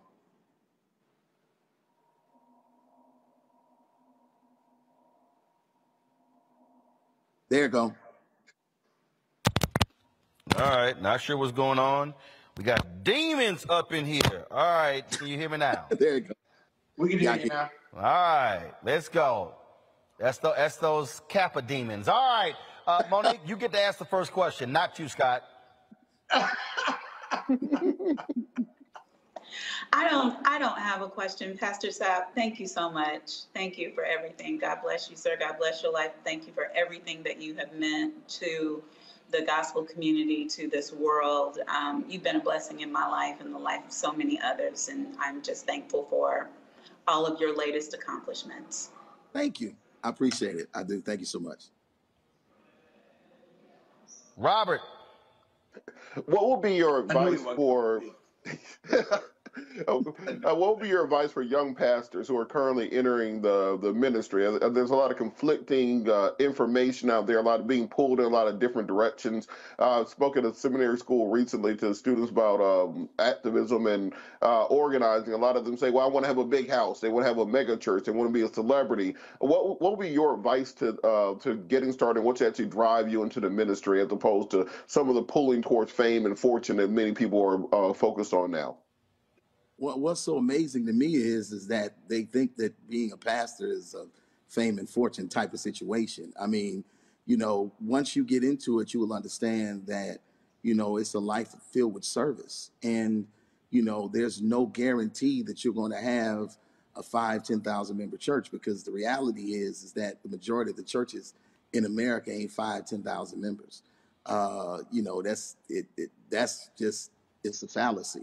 So I would just really kind of challenge them and tell them that if you're serious about ministry and if you're serious about serving people, because that's what this is really all about, this is a thankless job, to be perfectly honest with you. But it's also a rewarding job when you get the opportunity to see people's lives change and you motivate them and encourage them to be better. That's the reason why I got into ministry, because I understood that this was my life's assignment. It wasn't because I was looking for fame and or fortune. I got into it because I really wanted to see people's lives change through the Word of God, and I've seen it. So that's, to me, is what it's really all about. All right, Marvin. Well, we appreciate it. All right, I guess I'll go ahead. Whoa! I got a question. No way. Oh, no way. And you're in church. Come on, Scott. Hurry up. Okay. Hurry up. Okay, this is going to be good. I want to talk to Pastor Sapp about another part of his life that you wouldn't even imagine how I met him for the first time. 3 or 4 years ago, I was managing partner of Reed Smith, and Pastor Sapp and some colleagues of him came to the D.C. office, invited by Keon Pope, a former partner of mine, to talk for Black History Week program. And he broadcast to probably 29 offices worldwide. We had about 100, 150 people there. Do you remember, Pastor? I do. And at the law firm of Reed Smith? It was fun. No, he don't remember. Yes, he does. Can I just get my question out? And so he talked about his life. Well, if you hurry up and ask the question, his love of music. I mean, you gave us that long meet and greet. Come on. Can I just finish? It was a very powerful interview to people that you didn't think he would normally understand or appreciate his gospel music. Everybody, black, white, yellow, and brown was there. And so I want to thank you for that. And I want to also ask you, how often do you do that? Because it doesn't matter what music and what your calling is. I thought your interview was just super powerful about life, as well as how you develop your music and your calling from God. Well, I mean, I do it often because, I just think that if you just keep it 100 and you be real about what you do and who you are and be as translucent as possible. I struggle with transparency because I just don't think you see everything about your life. But you need to be selective and discreet about what you show people and what you share. So, I get the opportunity to share my life with a lot of people. As a matter of fact, on the 21st of August, we just finished filming, and it will be out on TV One. The Never Would Have Made It story, Never Would Have Made It, that biopic. So this has given me an opportunity to be able to share aspects of my life and allow people to see things that most people don't know. They just know Never Would Have Made It. They know the preacher and singer, but they don't know the young man mess. So I'm really excited about having the opportunity to really share some things about my life with people, so that they can see that no matter where you come from, no matter how bad things might have been in the beginning, that you still have the opportunity to shift, change, and make things better and make something better out of your life. Yeah, I certainly look forward to seeing it. Thank you, Roland. Listen, the album is available right now. It's available right now. You can all pre-order it. It actually comes out on June the 10th. It comes out on June the 10th, but you can pre-order it on any and or every one of your media platforms. You can go to my website if you want physical copy, because I do still understand that everybody is not, tech savvy. There's a whole lot of people that still want the CD so they can read the credits and stuff. But you can go to Amazon, any place that you get your music. I promise you it's going to be a great blessing to you. Substance, it's going to be hot. Well, also, what some folks don't know is that when they download music, they don't realize they don't actually own the music. You're actually licensing the music. Those of us who grew up, we have relatives who pass down albums. You actually can't pass down digital music without that username and password. And so the physical copy is still worthy. So yeah, I understand that. And Scott, you had no idea what I just said. Trust me. So you probably one of them physical copy people. All right, Marvin Sapp, always glad to see you. Again, one of the 2 or 3 Kappas I tolerate in my life, along with Jamal Bryant. You like me. You like us. You like us. You like us. We family. We brothers. We brothers. Look, y'all all need an alpha around y'all to hold y'all up, to lift y'all up, and to lay hands on y'all when y'all get extra. So y'all be sure to get Pastor Sapp get his new CD. And if y'all are in Fort Worth, give folks the name of the church so they can stop by and leave their tithe and offering when they come by. Well, just come by first. Chosen Vessel Church in the city of Fort Worth, Texas. All you got to do is just Google my name and the church will come up. I promise you. You have a great time. You can watch me every Sunday, 11 a.m. Central Standard Time on any and or all of our social media platforms. Now, Scott need to send you an offering. Scott, I think you should send your Kappa brother a $5,000 offering for a program at the church. I'm just going to go ahead and call that out. So Pastor Sapp, be sure to let me know when Scott's direct deposit went through. Let me know when it happened. Because if you were alpha, I would have done that. My money's tight. I'm a lawyer. Oh, now you no longer his Kappa brother. See how y'all are? All right, Pastor Sapp, I appreciate it. Thanks a lot. In the Bible? I love y'all, man. Take it easy. Lawyers, or was that the tax collector? The tax collector, Jesus spoke ill of, didn't it? Scott, you ain't read your Bible in about 25 years. Yeah, but I know that. Thanks a bunch. I know that. I'll talk to you later, folks, man. I got to go to a real yes, sir, I appreciate it. Real quick break. We come back to Tech Talk for our final segment on Roland Martin Unfiltered, the Black Star Network, broadcasting live from Studio.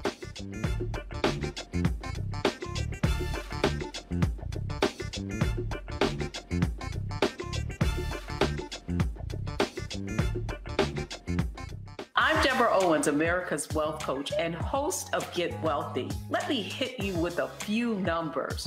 African Americans spend 9 times the amount on ethnic beauty products and yet only own 1% of the beauty supply stores.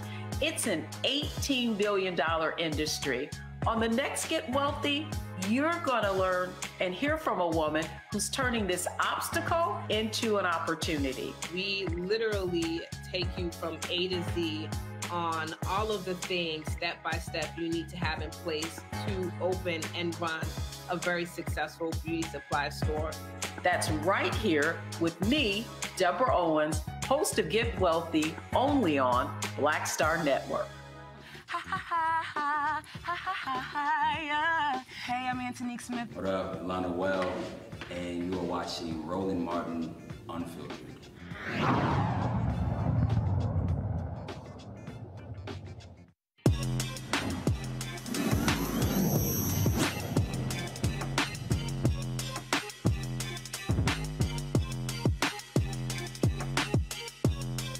Got it.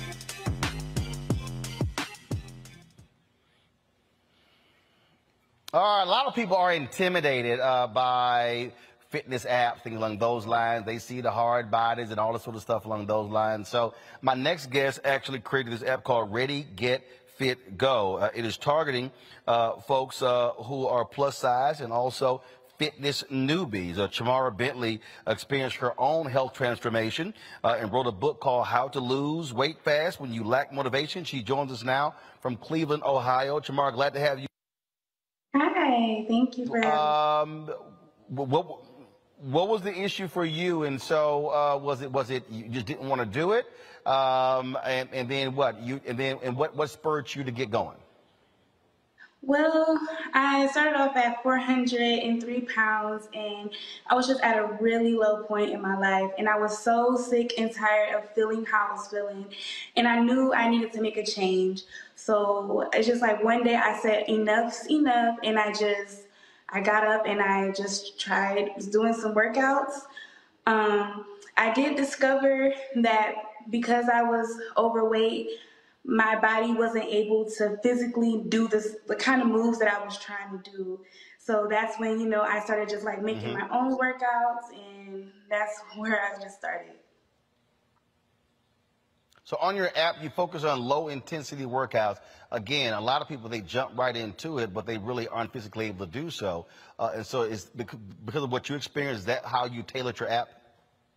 Yes. Basically, I wanted to just make workouts for people who were like me, and I just wanted, like, all of my workouts are just for beginners, and so I wanted it to be easy so people wouldn't become discouraged, and they too can begin a self-love / weight loss journey as well.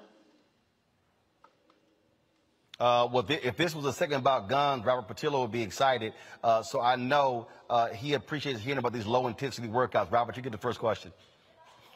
I do have a question. So we've heard a lot in the media, particularly recently, about body positivity and kind of this campaign against fat shaming. How do you kind of balance that and also convincing people that it is good and positive to start working out and losing weight and getting in shape for their own personal health? Well, it's okay to want to be healthy. I mean, obviously, I've lost 116 pounds, and I'm still plus size, but I wanted to just be a healthier version of myself. And I just want to encourage, just being healthy and happy. The goal isn't to be skinny, just, healthy. So I still love who I am. I still love my thickness. I love, everything that I do. I just want to be healthy.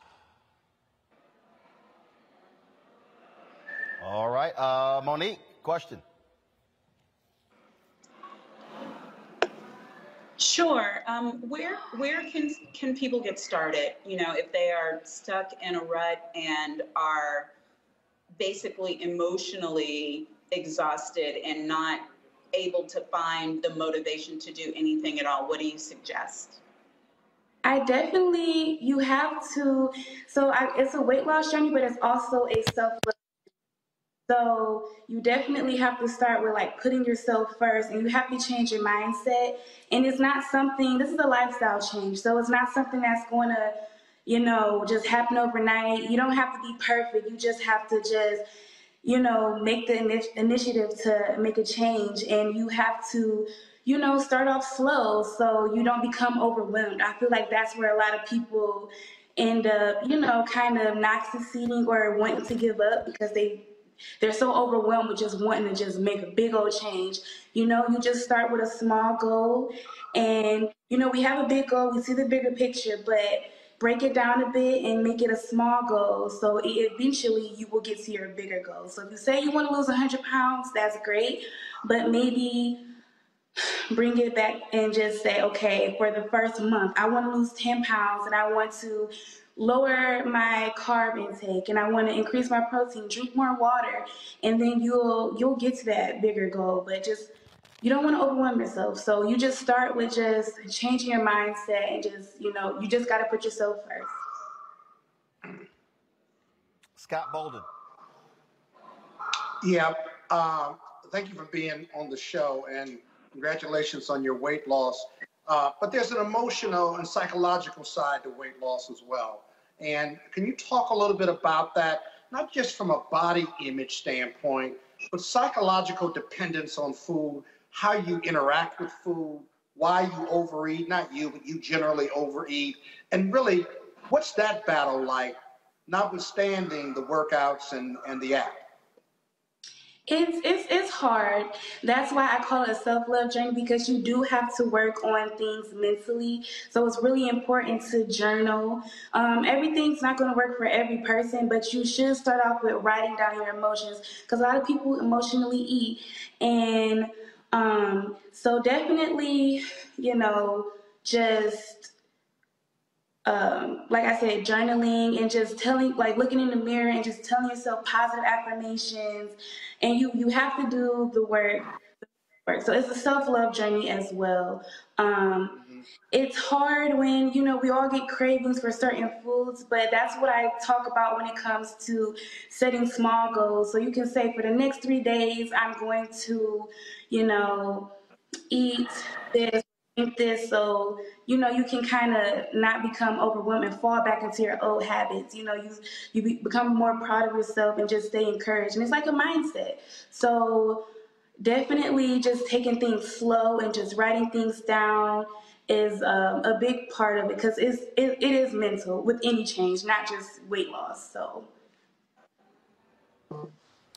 all right, the app is ready, get fit, go. Take us on all available platforms. Chamara Bryant, we certainly appreciate you joining us on the show, and good luck with the app. Thank you so much. All right, thanks so much. Take care. All right, Scott, Monique, Robert, I certainly appreciate y'all joining